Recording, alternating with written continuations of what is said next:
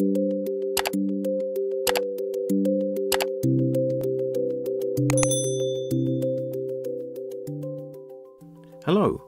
I'd like to compare two ways of mixing colour: atomic mixing and optical mixing. Atomic mixing is the physical combining of colours with one another on the palette. As the name implies, the pigment particles are combined in the same paint film to achieve the desired mixture.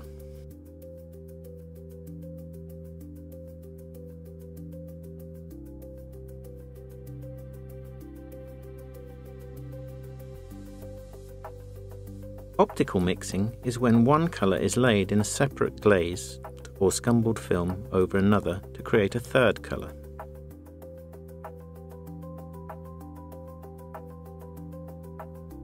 I'm layering alizarin crimson over pale blue to create an optically mixed violet.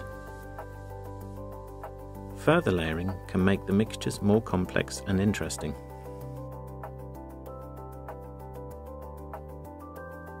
Atomic mixing has the advantage of being predictable once you've learned the capabilities of your chosen palette.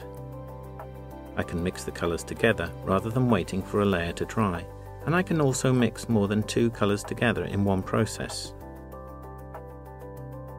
Optical mixing has its own advantages as well, one of which is that by relying on layering transparently or semi-transparently, some depth can be created in the painting. Also, mixtures made optically can seem more radiant than atomic mixtures.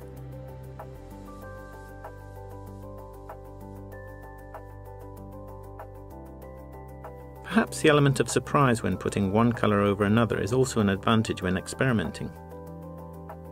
These scumbles seem really charged up by their underlying colour.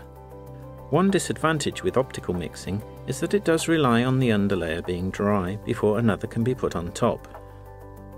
By adding a medium such as WINSOR Liquin Light Gel, I can accelerate the drying time and still get good clear layers and the best optical effects. The use of coloured grounds could also be an effective way of experimenting. One form of mixing is no better than the other and shouldn't stop you combining the two in the same work if you want to. I hope this has helped you understand these two ways of mixing colour.